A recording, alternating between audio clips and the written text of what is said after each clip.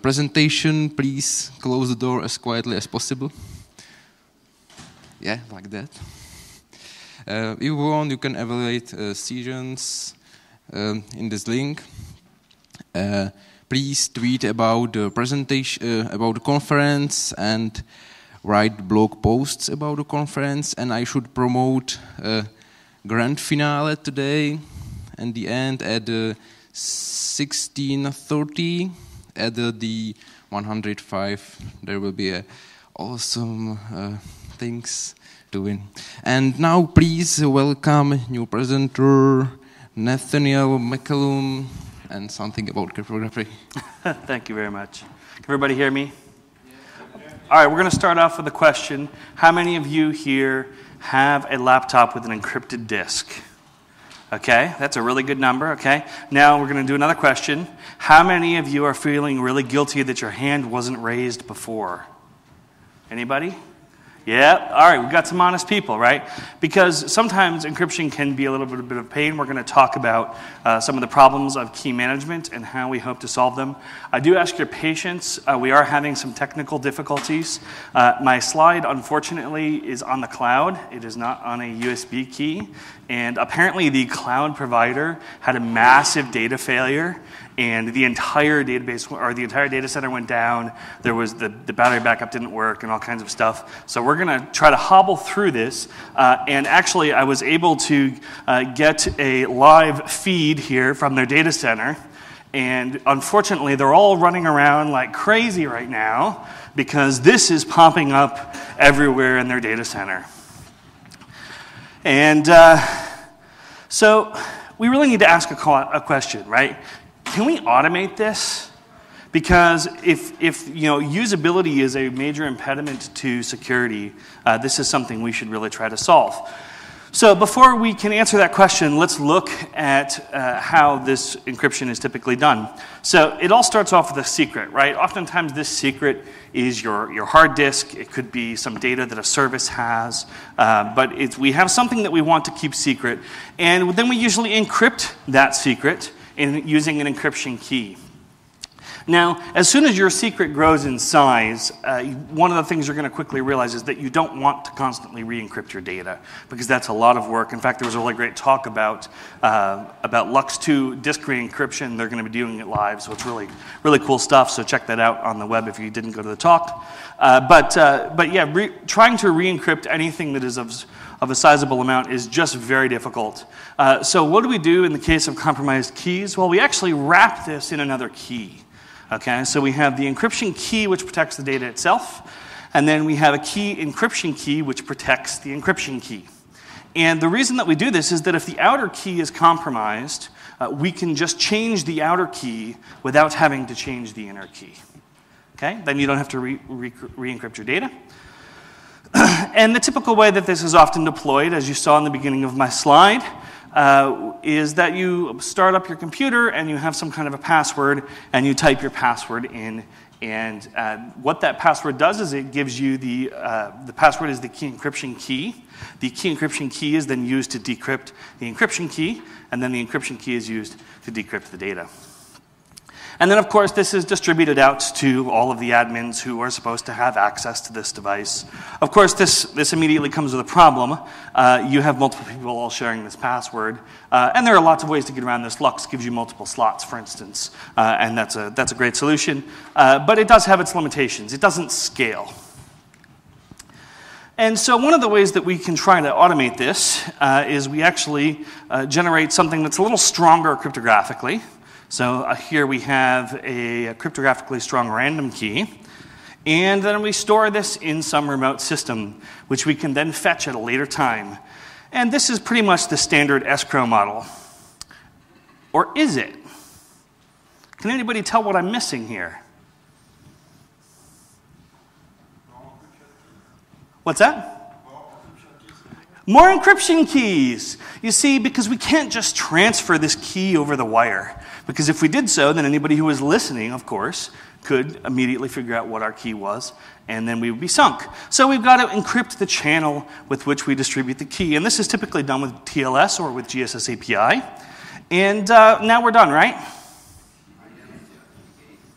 Oh, yeah, we actually have to authenticate the parties, right? Because we can't just send this magical key to some server if we don't know that the server is the server that it's claiming to be. So the server itself has to have a key as part of this authentication, some kind of identity, right? And we're done, right? No, because we're going to fetch the key back. So now we have to know that the client also has a key so that this server can verify that this person is supposed to get the key that they're supposed to get. So anybody notice a tendency here? We're getting a lot more what? Keys.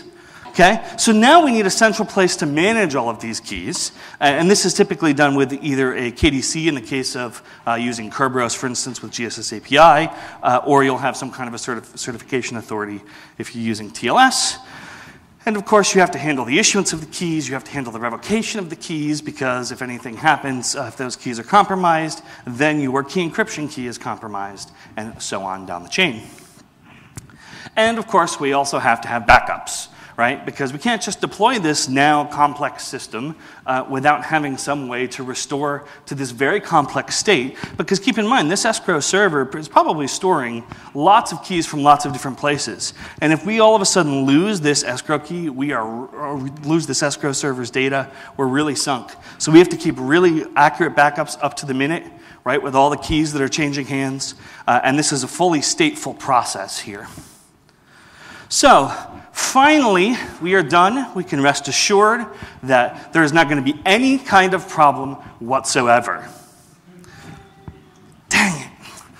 Well, you see, we have this problem now that we're using encryption all over the place to try to protect our keys. But all we're doing is increasing complexity in the stack. And anytime that we increase complexity in the stack, we're increasing our attack surface. And so every little link in this diagram now is a potential point of vulnerability for our system. So what we've done here is we've made it truly easy to get the key back, but we've also opened up ourselves to a lot of new risk. So we've learned a few lessons here. We've learned that complexity increases the attack surface. We learned that escrow is difficult to deploy.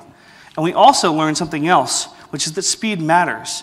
Because if we go back a slide here, notice all of this complexity. Every single hop in this complex chain adds latency. And so when you have a data server of 100,000 servers all coming up at the same exact time from a power outage, what's going to happen to this server right here? We're going to have a massive bottleneck, a denial of services. All of these servers come online at once and try to get their keys back. So speed matters. So, question number 2. Can asymmetric cryptography help us here? And the answer is actually yes. And what we did is a year ago, actually after the last DevConf, in some brainstorming meetings, we came up with a new model, and we called this the DEO project. DEO was Greek for I bind, so binding things together is the idea. And one of the things that we wanted to do was we wanted to move the state out of the escrow server. Okay? So in this case, what we do is we take this key encryption key and we encrypt it again using the public encryption key of the server. Notice we're doing asymmetric cryptography now. This step can actually be done offline as long as the client has the server's public key. And the end result is that all of our secrets still reside on the client in this system, right? So we no longer have any complex state on the escrow side of the equation. So then what we do is during the time in which we want to do decryption of this key, we then send the encrypted key encryption key to the DEO server. The DEO server just uses its local key, which can be stored in memory, so it's all very fast and stateless, and it can return back the disk encryption key. Notice it didn't store anything, and so we no longer have a central point of compromise in the server. And also, we've reduced the load significantly because we're not calling out for disk I/O every time a request comes in. So this is definitely an improvement. However, we have some keys here as well. We have 2 keys in particular. First, we have a key for encrypting the channel where the key is being transferred across. And second, we have the asymmetric key pair for doing the public key crypto. And so this is better. We don't have like a full assortment of all of these arrays of keys, but we still do have some keys which present some complexity, and we still do have the sort of heartbleed problem, right? If anybody can penetrate this outer layer of encryption, then when the key is coming back in its decrypted state to the client, at that point, if somebody can break the encryption, then they can get the key. So, we also still have certificate authority and backups. And one of the things that we discovered when writing this software, and in fact there was releases of this software, and one of the things we discovered that this part here actually made it pretty complex to deploy. Even with fairly step-by-step instructions, when people were trying to reproduce this setup, they had difficulty. And we thought that that was not a really great way to start. So we began to look again. And we learned some lessons here. Asymmetric crypto makes it so that the server is stateless. And we really like this feature because it means that we can get high performance. It also means that we can reduce attack points, like, say, on the disk chain and whatnot. The asymmetric crypto also allows for offline provisioning, which is a really nice feature. Particularly think of in cases where you might have spotty internet connectivity. You can have the public key on the flash drive, provision a whole bunch of systems, and then when the network comes back up, you can continue to work. But one of the things that we identified was that sending the keys over the wire is a risk. And we'd like to ask, can we do better than that? We also learned that X509 takes a lot of effort. So, our project died. We killed it, and we moved on to something which we think is better. So let's move to question number 3. Must the key go on the wire? Now, my intention today is to kill someone with math. So I want to see a hand if you're dead later. So this is just standard Elgamal encryption. Okay, this is not me doing anything special. What we do is the server generates a key pair, sends the public key to the client. The client will generate its key pair and will encrypt some data using it. And then now the data is encrypted. And when you want to perform decryption on the other side, the client returns this A value and this K value to the server. The K value is the encrypted value. And the server performs a mathematical operation and returns the uppercase K here, which is the plain text data. Okay? So this is actually going to be the basis for the new crypto in this project. We're going to move one step over.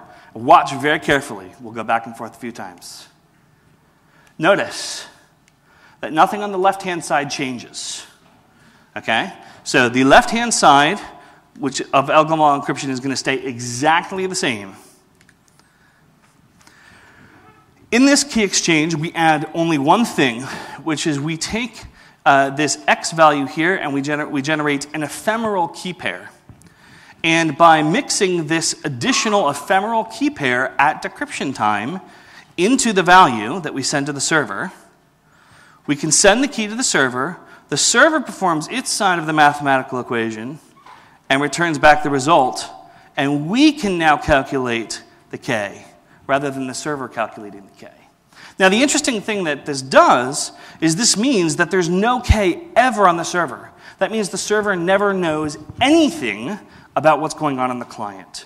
It just simply says, I can perform this mathematical operation, and if you can contact me, then I can perform it for you. But it knows literally nothing about the client, at least algorithmically. So, we created a new project called Tang. And this is the Tang model. It looks very similar to what we had before. We have our secret in the middle. We have our encryption key. We have our key encryption key, which is generated as part of the exchange with our Tang server. There's a lot of stuff missing in this slide now. Notice that there's no longer a TLS channel here. And that's because this is done completely over the wire. It's the same as a Diffie-Hellman, same properties as like a Diffie-Hellman exchange or a public Elgamal encryption. By transferring these values over the wire, nobody gets any advantage. And this is provably secure. So, the end result is that our encryption key always stays local, and the server never sees anything. Of course, we still do have to have backups, but our backups are much more limited in scope now. And the reason for this is because we have, oops, let me go back here. We have in Tang a set of keys for doing encryption. These keys can be generated at will, whatever your key rotation policy states. And at that time, they can be inserted in backups. But aside from key rotation, there is absolutely no state whatsoever on the server. And so this makes for a very, very limited attack footprint. The size of this server is extremely small. This is the project page here. And this includes the server-side daemon with the Clevis pin, which we're going to talk about in a minute. Don't get too excited. We are nearing our first release, and it has an extensive test suite. It's really fast. So we can handle north of 30,000 requests per second. So if you think of a data center where you've got 100,000 machines all coming up across the span of about 5 seconds, we can handle this on one computer. So very, very lightweight, very, very fast, very, very small attack surface, and substantially tested. So now that we have accomplished this task of taking that secret that we want, that data, and we've now bound it to a third party, and it can only be decrypted in the presence of that third party, let's do a little brainstorming about some of the other kinds of things that we could do. Obviously, the one that Intel would be very interested in us using is the Trusted Platform module, and this indeed would guarantee that, for instance, the disk is in the computer, right? Because there's a physical connectivity is what we're testing for there. And start thinking now in terms not of keys, but in terms of relationships, right? So in this first case, we have a relationship between a disk being in a chassis. In the second case, we have a Bluetooth LE beacon, so we can implement this Tang protocol over Bluetooth Low Energy, and you could say up in the ceiling of your office, you could have this Bluetooth Low Energy beacon, and only the people that are within that 30 feet, 50 meters, whatever the range is, not 50 meters, but whatever the range is on your Bluetooth beacon, that's the range in which they will be able to perform decryption. And if they go outside of that range, they can't perform decryption anymore. Another case might be that we, during the provisioning time, we generate a random key and we print a QR code, and you take that QR code and you stick it in a safe, right? And this is your last ditch recovery at this point. All other methods of decrypting the data have failed, and so you take this physical key and you go and unlock the safe and get back your QR code, and then you scan it in the webcam. So obviously techniques like facial recognition, fingerprint scans, mobile phones can do the same thing with Bluetooth, right, using the same protocol, and then the standard smart card and RFIDs. So these are all different kinds of relationships that your data can have with objects. Now, how many of you went to Josh Bresser's talk yesterday on security everything? It was a fantastic talk. And one of the things that he said in this talk I think is really worth highlighting, which is that security is not binary. And oftentimes when particularly doing encryption, we often think in these binary terms, right? Is the data secure or is it not secure? And one of the things I wanted to do in shifting us to thinking about relationships between data and the third parties is that we can actually now begin to think in terms that are not necessarily binary. And this should not surprise us at all, because this is precisely the way that we human beings think. When we walk into a room, we can quickly assess many factors in the room. And, let's say I find a white fridge in a room. Well, that may not be anything on its own. But if I find a white fridge and, a bunch of other white stuff and a surgical table, and, I might start to piece together that maybe this is a hospital. Right? So we gather all of these pieces of data and we weigh them collectively and we establish the relationships between them, and based upon this, we can reason about things, and this is oftentimes the way that we reason about security, right? When you're asking the question, maybe, am I in a safe environment? Am I in a good part of town? There's not a sign that says, you are now entering the bad part of town, right? If there was, lots of people would get sued, probably. So there's not a sign that's telling us that, and so the way we reason about it is that we enter into that environment, and we begin to have relationships with all of the objects that are around us, and we begin to reason in ways that are not necessarily binary about our relationships between these objects. And so one of the questions we want to ask next is, how do we make unlock policy non-binary? And there's actually a way to do this. It's a technique called Shamir's secret sharing. And the way that Shamir's works is that it allows you to take a key, one of your security keys here, and you can split it up into an arbitrary number of subkeys. You also, during this operation, define a threshold. The threshold can be like 1, in which case, if any of these keys are present, then we can recalculate this key. If the threshold is 2, we would need 2 out of these 5 to recalculate the main key, and so on, all the way up to 5. So we can, now with Shamir's, actually express complex relationships between objects, so we can begin to, as a computer, reason in a way that is fairly similar to the way that humans reason, which is, one of the other things is that this can be nested, right? So you can actually then take Shamir's and apply it again and split this key out. And so you can have nested policy. And using this, we can create fairly complex sets of relationships between objects. So let's take an example of a simple laptop. This laptop's been issued to you by corporate IT. You're probably if you're using Linux, you're probably encrypting with LUKS. And LUKS has a great facility called slots, and you can have so many slots, and there's an OR relationship between the keys. Well, we can do the same. We can express the same kind of relationship with Shamir's by simply specifying a threshold of 1. In this case, either one of these keys will allow us to reconstitute this key. As a result, the admin can log in with his or her password, or the user can log in with his or her password, right? And so this makes a lot of sense because you don't want the admin knowing what your password is. You want to be able to use your password on a day-to-day basis, but the admin also needs to be able to recover your data if something were to happen.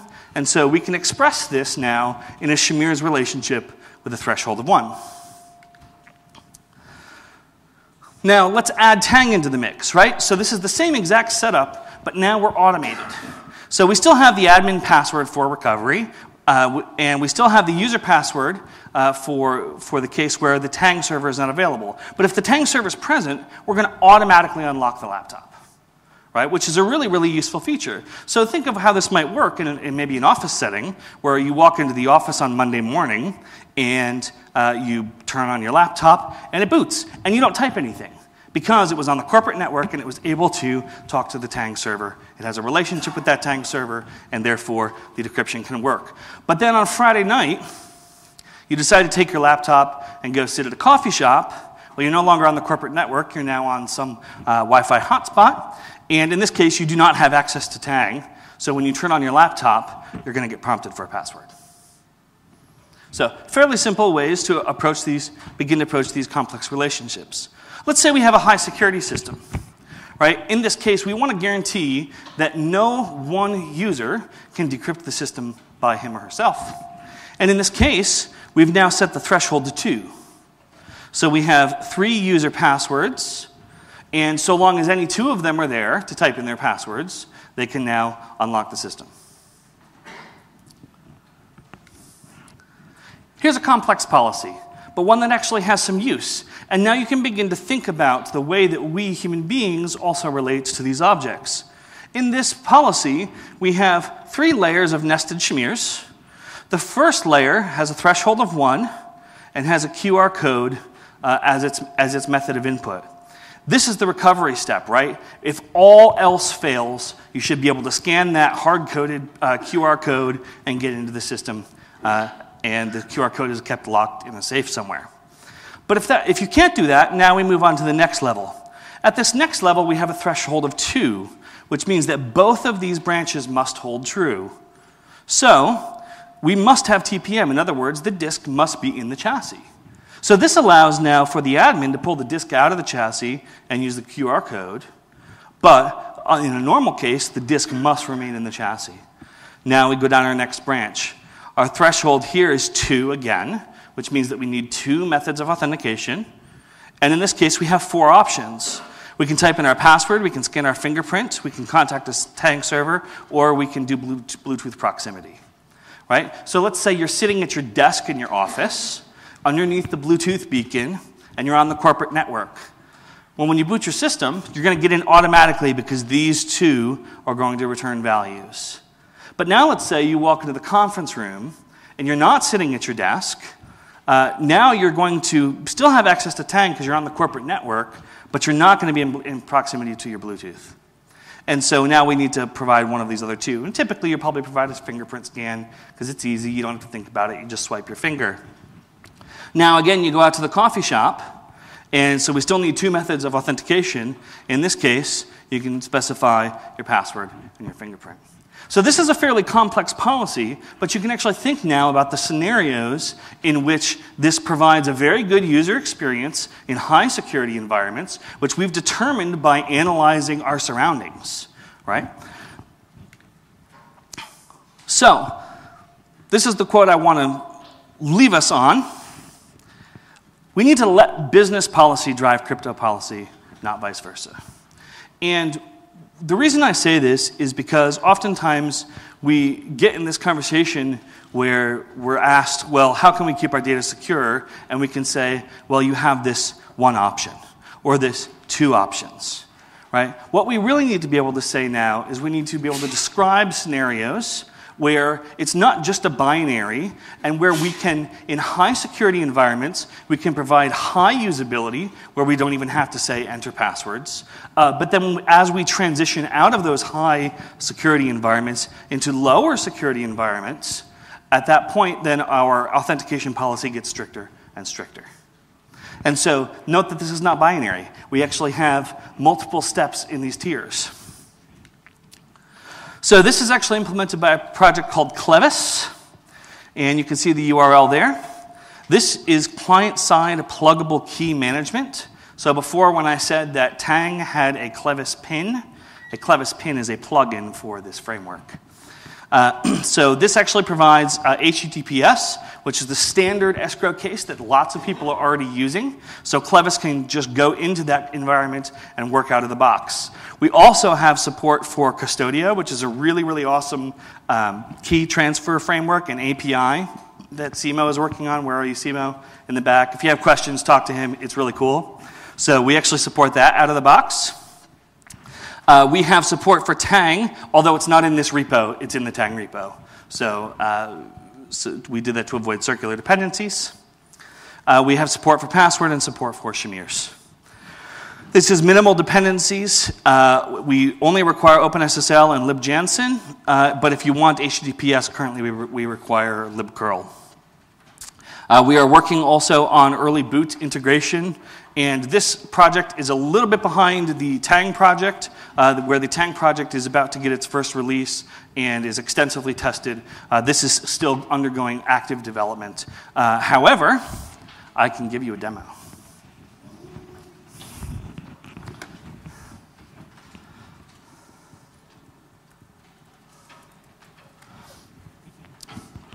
So we're going to start off here by actually bringing up our Tang server.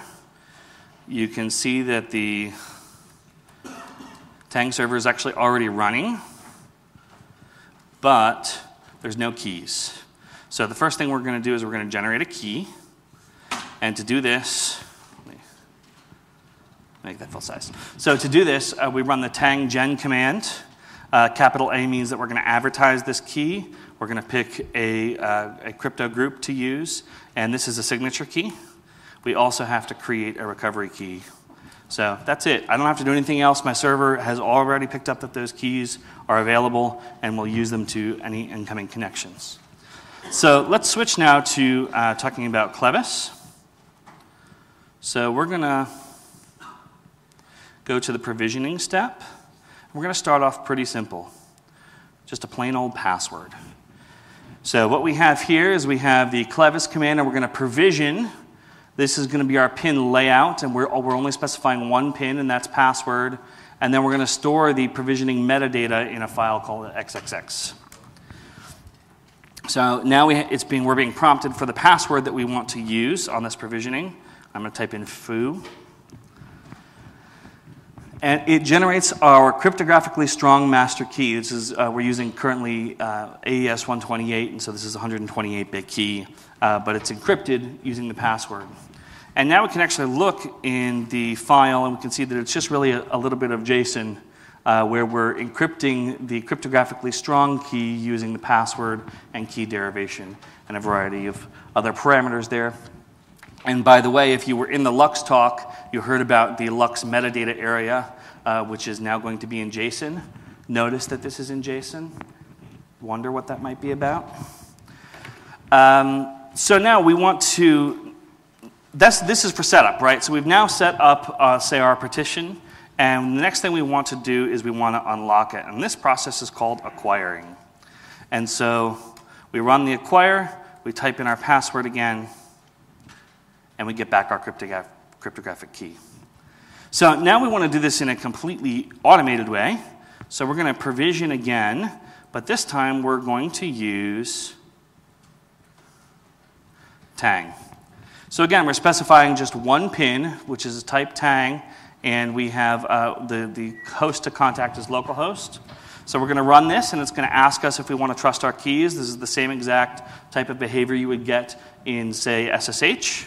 So we're going to do trust on first use. We're going to trust those keys, and it generates our secure crypto key there. And we run the acquisition process again, and without any password, we get back the same key. So this key, by the way, would be piped into your disk encryption or whatever else. So let's look at one more example before we move on to nesting. I'm going to start this little HTTP server.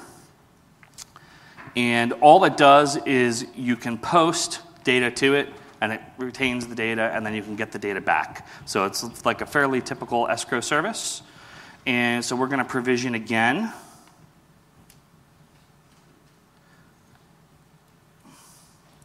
And this time we are going to provision using our HTTP plugin right there. And we're going to specify the format, which is binary, which means we're just sending the binary blob to the server.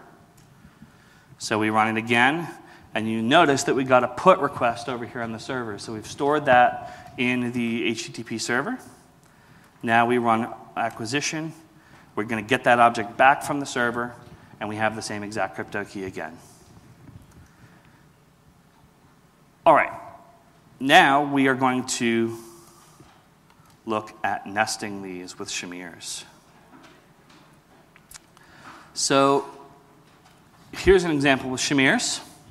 So our root plugin is going to be Shamirs, and we're going to have a threshold of 1. We're going to have 2 children pins. One of them is password, and one of them is tang. So this handles the case where if the tang server is available, you type in your password, or you don't type in your password. But if the tang server is not available, then you type in your password. So we'll provision this. It asks us for a password, and it will contact the tang server. We trust the keys, and it outputs our cryptographic key. We run acquisition. Now watch this. It's prompting for the password, but I'm going to do nothing. And as soon as it gets the result back from the tang server, then we get back the same key immediately. We do not have to wait and type in a password because our threshold was 1. So we can now change this threshold to 2. And now we're going to require both. So we'll type in our password again. We will trust our keys from the server. And now we unlock using the acquisition step. And now I'm going to wait again, and I'm getting a result from the server, but it's not going to continue because our threshold is 2. At this point, we have to type in our password in order to complete the chain. And once the chain is completed, we get our key back. Question? What happens if what? If you stop this tang service. Oh, yeah, we can do that. Not a problem. So let's stop. Well, I guess we can't. Let's do system.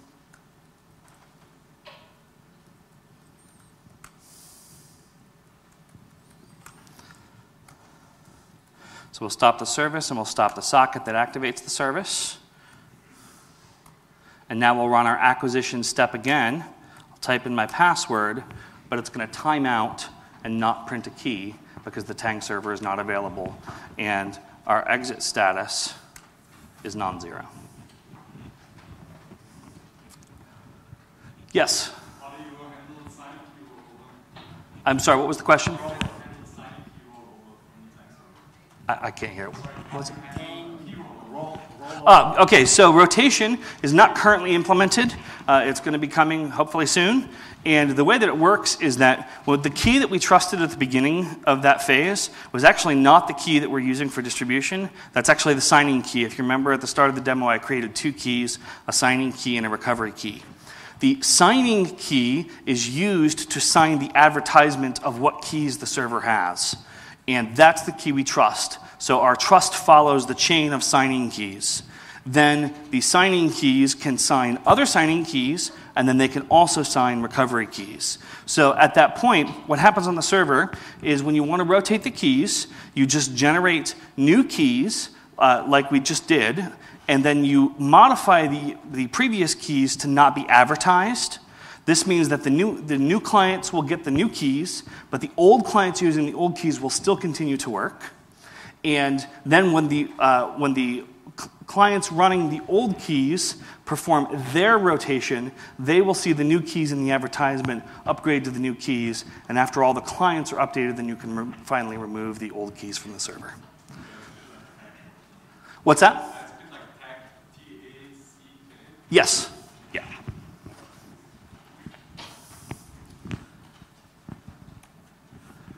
This is where the names come from, by the way. It comes from any of the old techniques for binding things together, like old handcuffs, for instance. If you've ever seen in museums old Roman handcuffs, you'd put your wrist through here, and there would be a C-shaped thing that's called a clevis, and then the thing that it gets hooked to is the tang, and then the pin is what binds it. So that's where our terminology comes from. Any other questions? Yes?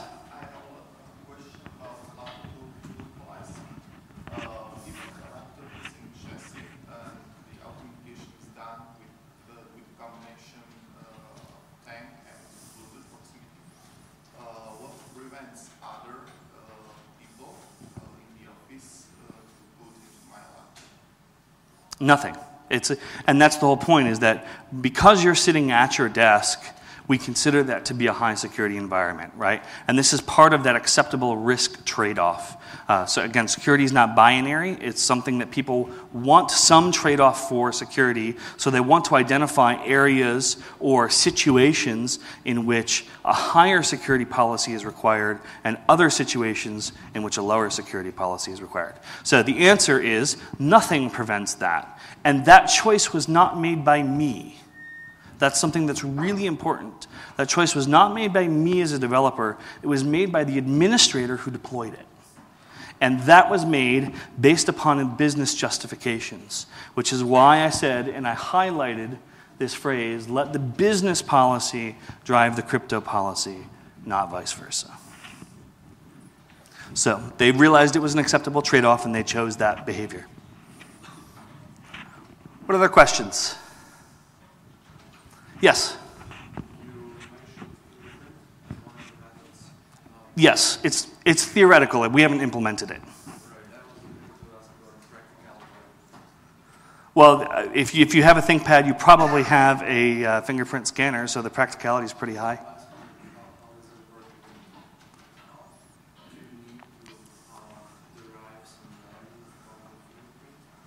You would use the fingerprint to encrypt a random key, and the random key would then be handed back to the chain and to undo the Shamir's chain.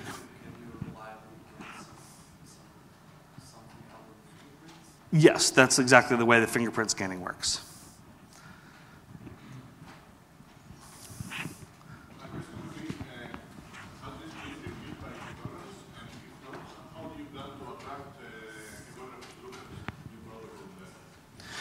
This is the protocol itself. I believe you're talking about the key exchange. It was published on several crypto lists. You were actually on those lists and you commented. So I think that's why you're asking. It was published to several crypto lists. We also advertised it at the Storage Developer Conference, and there was a crypto guy there who looked at it.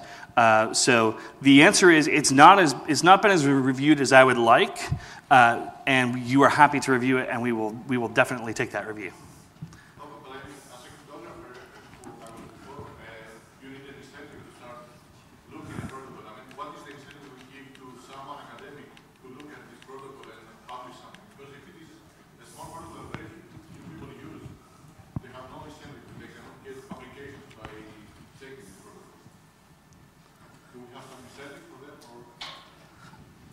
Can you think of some? Give me some ideas. I'll take them. Okay, looks like we're out of time. Thank you very much for coming. If you were one of the people that asked questions, I forgot to give out these scarves, but they're up here. If you want one, come get them.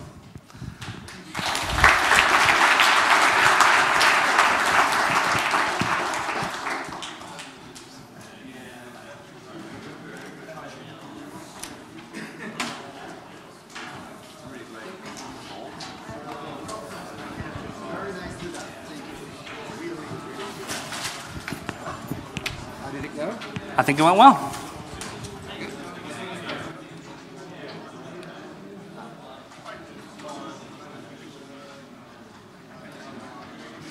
Yeah, so I ran into a case where there was more than one thing I wanted to see.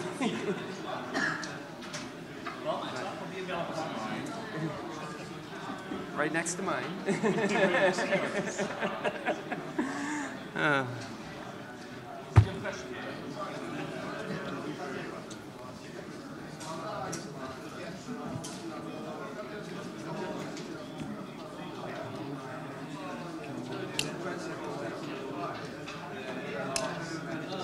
So you should have plenty of time, right? Yeah, to catch everything. I haven't booked the tickets, so I'll just go in and buy the tickets. Yeah. Okay, bye-bye.